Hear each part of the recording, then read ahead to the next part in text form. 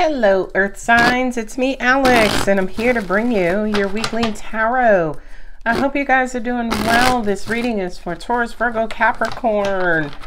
And this is a reading to discuss who's coming towards you, what's coming towards you, and what it is you need to do. So let's look at who's coming towards you. Okay. Yep, this is for my singles. A lot of you guys have been contemplating whether or not you wanted to get back out there. Dating for you has been very mentally exhausting. So who's coming towards?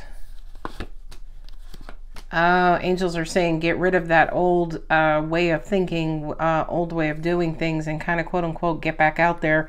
Strength card says to me, keep going.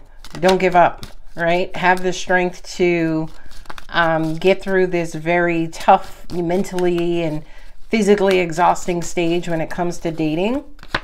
And there's love. So it's an Aquarius. Oh, you could have two options. Angels are also saying to have a lot more fun. Okay. So the person who's coming towards you, they may not necessarily be as emotionally available as you may need them to be, but I feel like this person who's coming in could be somebody to just kind of get your feet wet, you know, your training wheels person to kind of quote unquote get you back out there on your path to happily ever after or commitment or whatever it is you guys are looking for. The Two of Pentacles also represents to me two options. I don't feel like this is somebody that you are going to settle down with. I feel like, again, this is just somebody to come in and take the edge off of these two tens. You know, a lot of you guys have been mentally exhausted. Dating has been a lot.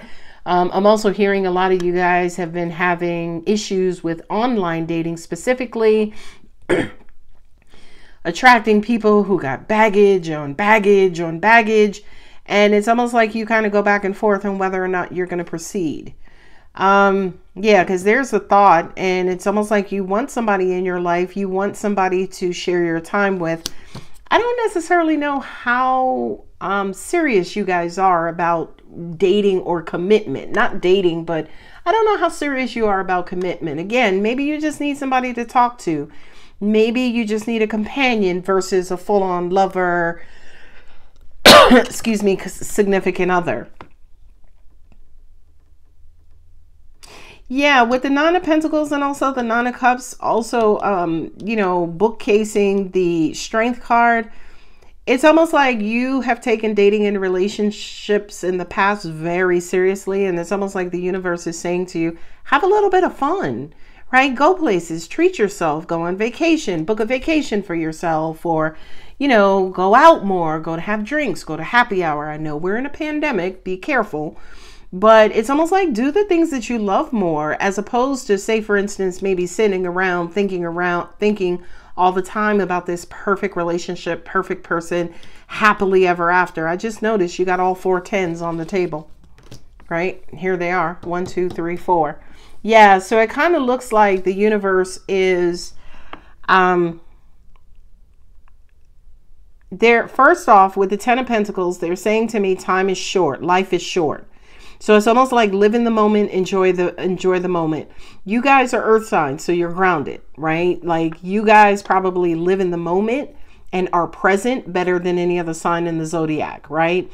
So it's almost like remain grounded, remain humble, stay out of your head, right? Stay out of the rules of dating and relating and expectations of how people are. Because I feel like for a lot of you guys, that's your Achilles heel. That's what kind of gets you down all the time. Not only that, but with the Ten of Cups, angels are saying celebrate you, celebrate your accomplishments, celebrate your happiness. Yeah, it does make it feel better when you have that person there to celebrate with and things of that nature. But if that person is not there now, that should not stop the celebrations, is what I'm hearing. And then with the Ten of Wands, angels are saying learn to let things go.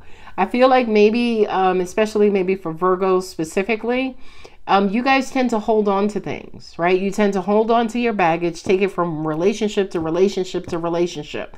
Angels are basically saying to you guys, hey, let go, have fun, stay grounded, stay out of your head, live in the moment, love yourselves, and just love your life, appreciate yourself, appreciate your life. Okay? So it's crazy because that was who's coming towards you and also what you need to do in a nutshell. So with the 4 10s on the table, let me go ahead and pull some Moonology cards for you, Earth signs, and see what additional messages. You have Leo showing here. If I can get my cards in order. You got Leo, you got Aquarius, you got Virgo. Those 4 10s, the 10s in the tarot, represent completion. So the completion of financial wealth and stability, the completion of learning to release and let go of the past, learning to let go, release, and forgive people who have betrayed you. And then out of all things, just be happy, right? Out of all things, celebrate your accomplishments, your joy, your success, where you're going. It's almost like out of all the things that have happened in your life, be grateful is what I'm hearing. Oh, 3 cards. Nice. And you see me throw that one up. It's like a win-win outcome is forecasted. You got 4 10s here. So yeah, like you guys are completing, like angels are saying, a full evolutionary cycle, because you have all suits in the tarot. So it's like in all aspects of your life, your physical life, your past, your money, your stability, your home, your shelter, your mental, and your emotion. And it's like you're completing out a cycle in all of those areas. Beautiful. Look at the bigger picture. Again, stay present is what I'm hearing. I'm also hearing celebrate the small things. It's almost like those 10 cups. You find 10 things to celebrate. Find 10 things to be happy about is what I'm hearing. Your commitment is being tested. And again, at the root of this, it's like, yeah, what do you want to be committed to? It feels like God, angels, universe is saying, commit to you first and let us send you that same commitment once you get really good at committing to yourself. So it's almost like the universe playing follow the leader. You are the leader. You commit to you. The universe will send you someone to commit to you as well. Bong. Hold your vision, right?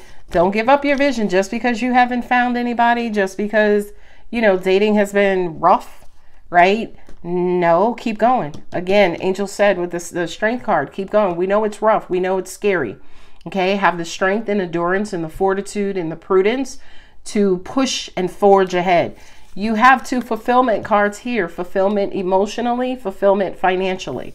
Okay, so you got 2 9s here with 4 10s.